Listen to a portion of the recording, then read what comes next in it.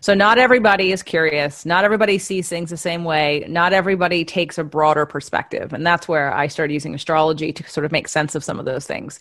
And in terms of like, why do I look at this and see it one way and react one way? And why does someone looking at the same exact thing react the opposite way? There's no right way. And I think we're all on a spiritual path of awakening and understanding if we're taking the cues. And that's where not everybody takes the cues. So, there's a basic law of attraction principle, and it's that you're the creator of your own reality.